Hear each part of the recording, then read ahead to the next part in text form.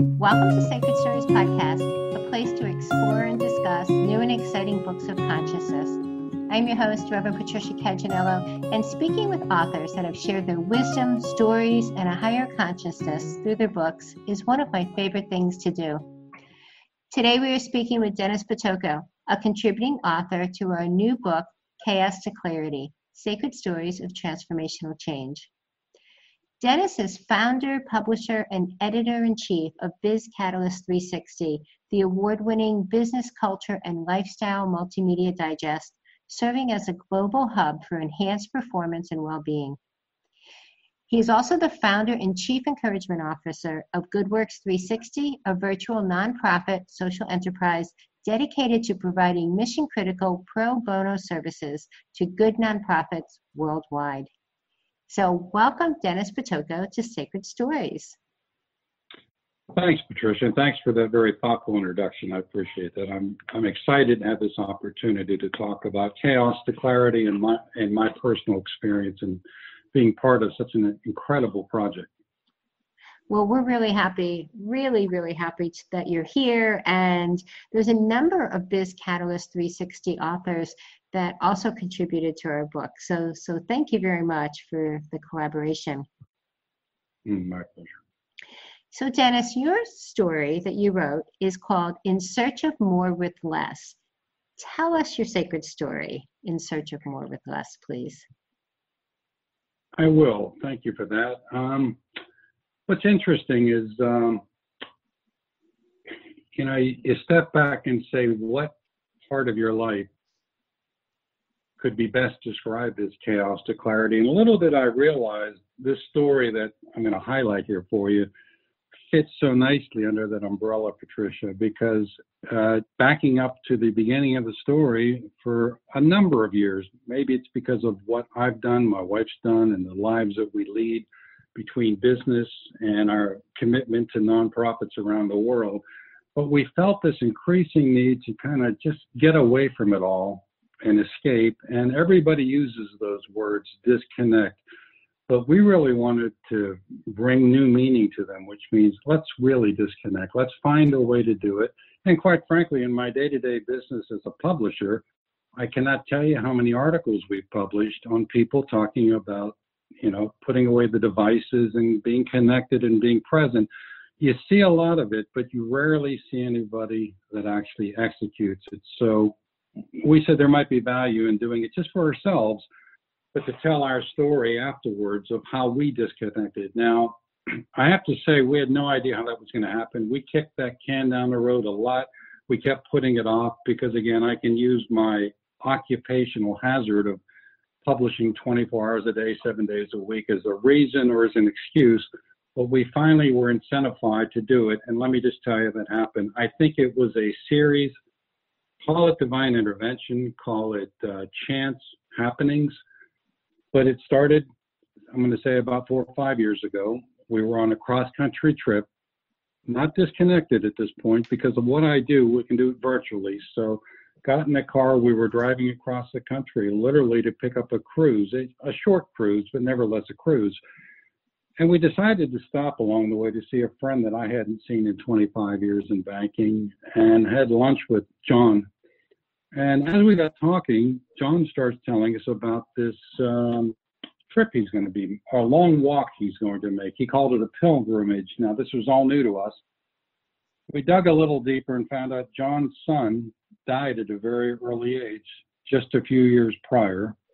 And John wanted to take his ashes and do this pilgrimage. And the pilgrimage, as John defined it, has been around for 500 years. People have walked it over the centuries. And it's a spiritual trip from France to Spain. It's about 500 miles long.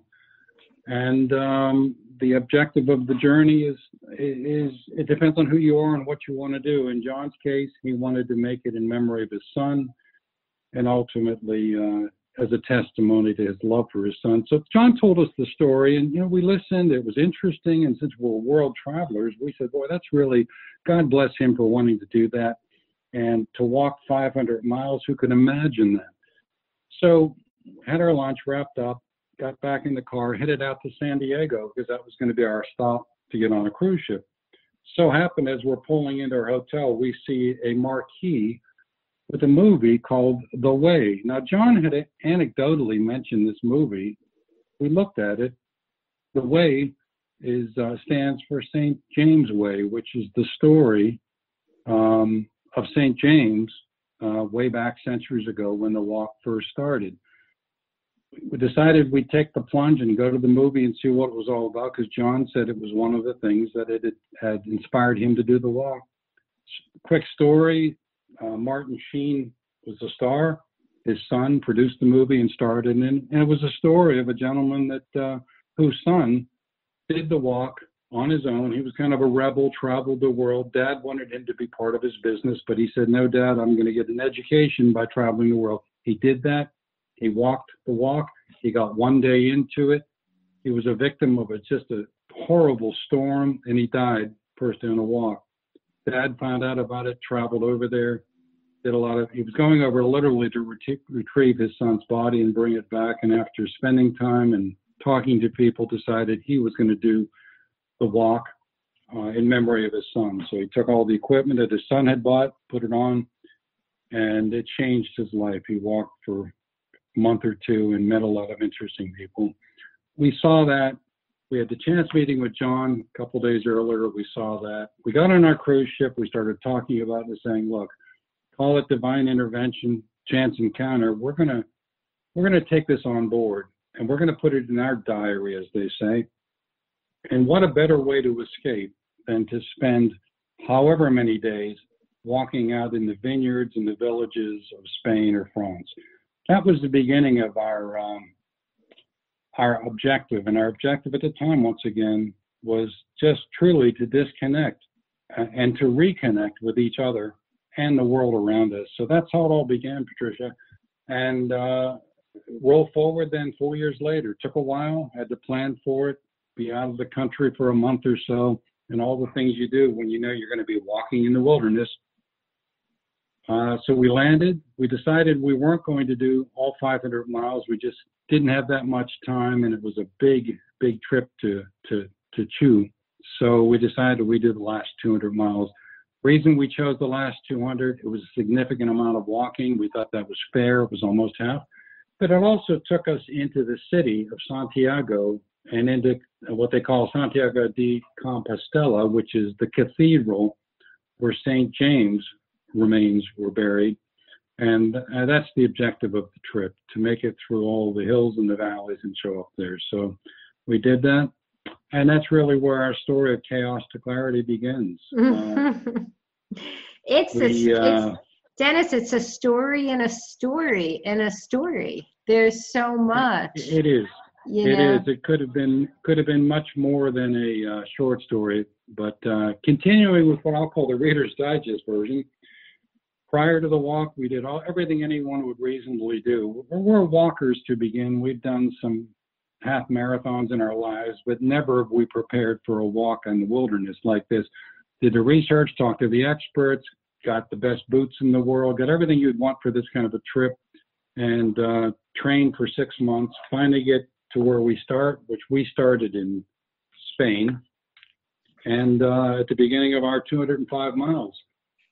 So we started down the trek, and again, to give you the quicker version here, we were literally 15 miles into our trip on day 2, where the chaos began. And the chaos began in the form of me developing blisters. Despite the fact that I had some pretty pricey boots on that had been broken in, just couldn't stop the process.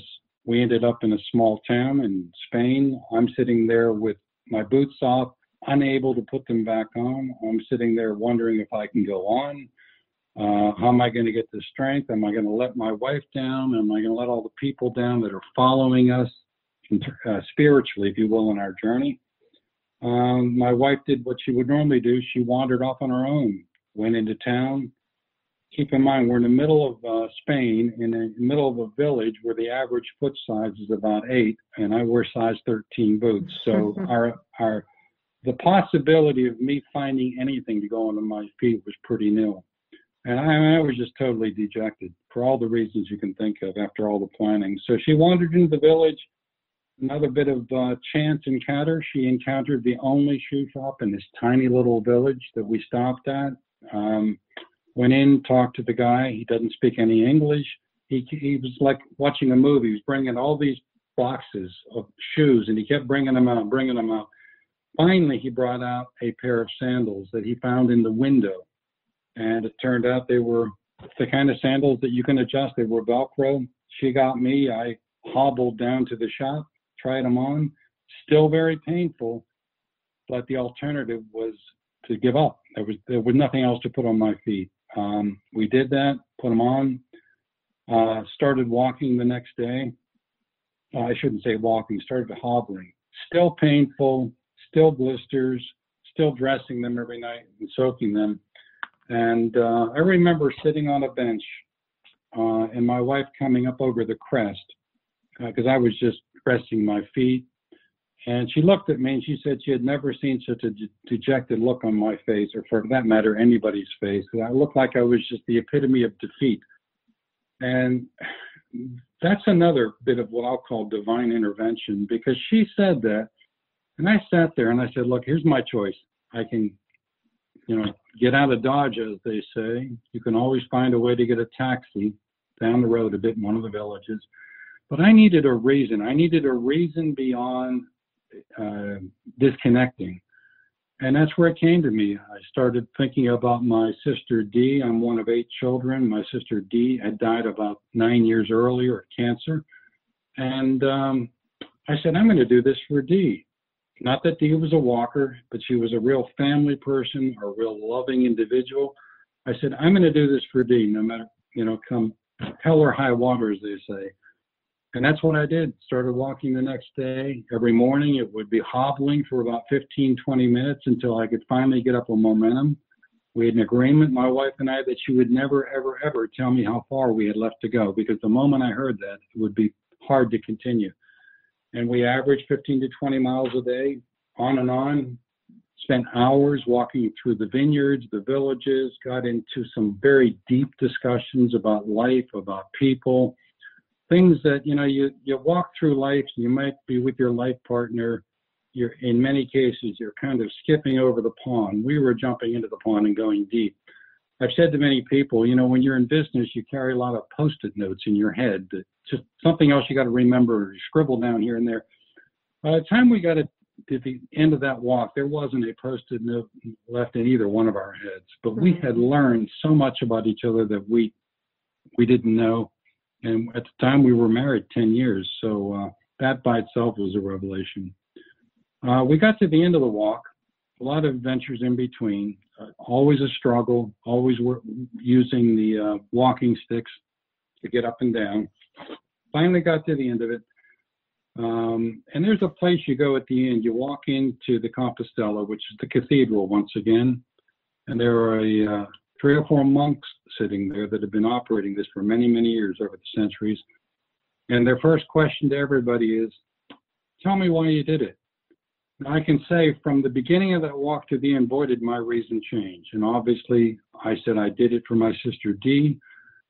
The gentleman looked at it, and he put on my certificate. He did it for Dee and handed me my certificate. And I was just overwhelming at that point. My wife said I just kind of collapsed onto the floor because I was out of energy. I was emotionally drained, and my feet were still throbbing, but I had made it. So my answer would have been quite different, Patricia, had I not had the experience with the shoes. But on the other hand, it drove me towards my sister. It drove me towards what I didn't know was going to be more of a spiritual awakening, let alone an escape from technology. Dennis, it really is quite a story. And just to know how much preparation went into it to be the first day in and in the position you're in, I know you had to dig really deep, to continue. Was that experience of really digging deep and finishing the way that you did, has that had an impact on your life and work going forward? Excellent question. Everybody says this, but I am a walking testimony of how it made me a better version of me. just when you think you are a good version of yourself. Let me just put some meat on those potatoes, as they said, what I mean by that, Patricia. I'm going to go back to some of the discussions my wife and I had during the walk. I mean, we started talking about family. We started talking about friends. We started talking about relationships. And keep in mind, we're walking for hours upon hours in nothing but unspoiled nature, no noise, no one else coming into our, and often we'd be walking for a while with nothing being said. But we started learning more about things that we had talked about before. Again, we got rid of the Post-it notes. We had silence. And when I said I became a better version of myself, we agreed during that walk that, this is precious time. The fact that we were present.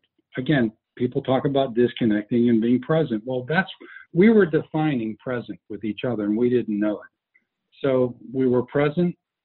We listened, as they say, intentionally, without any interruptions. We got deep into certain things that we thought we knew each other. We knew more about each other when we got off the walk.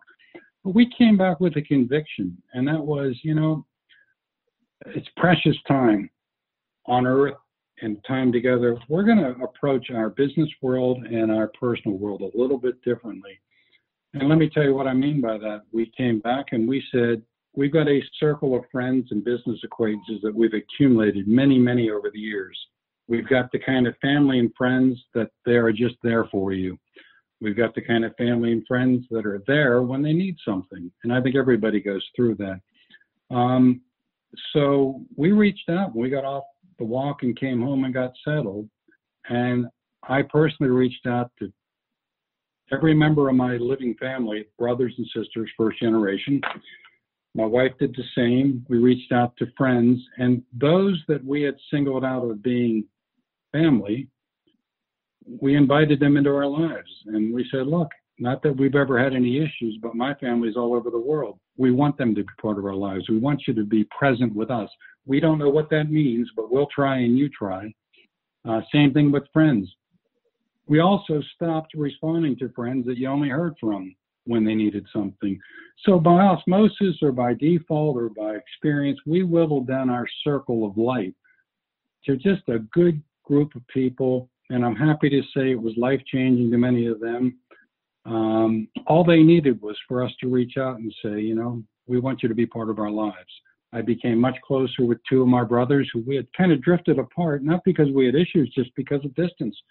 My wife became closer. And as we speak today, we just have a much tighter group of friends, and we're just happier overall. It's really fascinating, Dennis. That's one of the common themes that we've found in the stories in Chaos to Clarity, that through each individual's personal challenges or adversities or experiences that they moved through, somewhere in that process of moving through their own personal adversity, they started to not only look at themselves differently, but they started looking at others in the world differently. And so many of them have started, volunteering or nonprofits, or just being engaged in a larger way in helping others. And isn't it fascinating how our own, when we go through something, we naturally, as humans, want to be of service or help to others once we've gone through something. That's where the word clarity comes into the title of this book, because we got rid of all the clutter, during the walk, because of the peace and the quiet, but the clutter in our lives and the technology and all the baggage that comes with that, extended family and friends that are there and you're kind of with them, but you're not.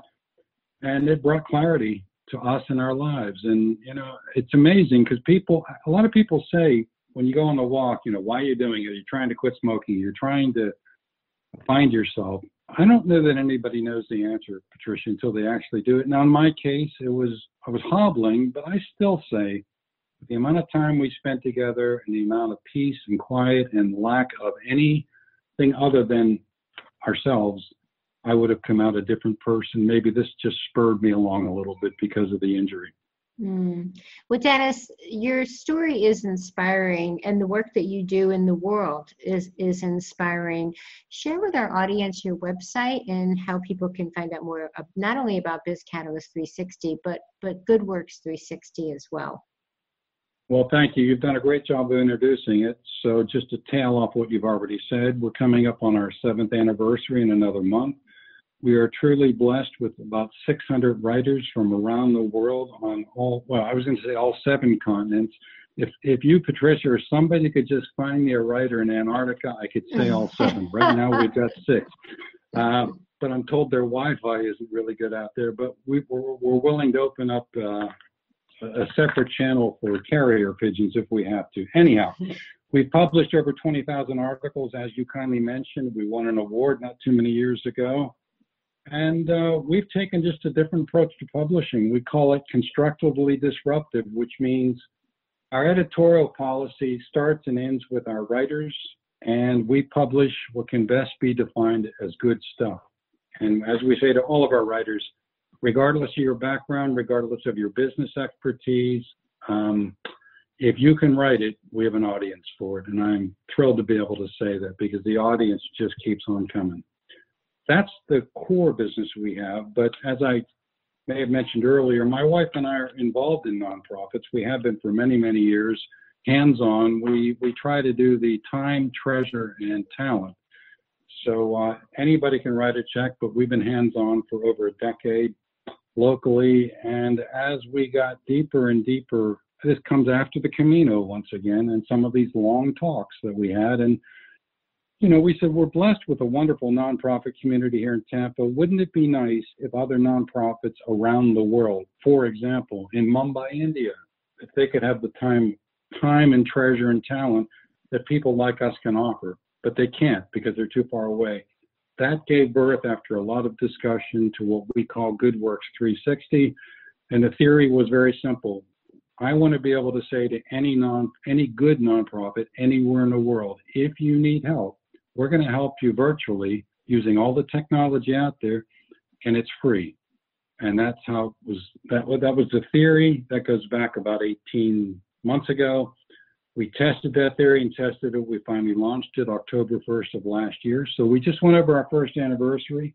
I thought our challenge would be finding people to help us do that virtual work around the world. I'm thrilled to say we have over 4 dozen top-tier professionals, 2/3 of which I didn't know until we started this thing, that are now signed up and helping us. We've had over 2 dozen projects. We've got a couple of live ones right now, and I'm happy to say we actually have one in Mumbai, India.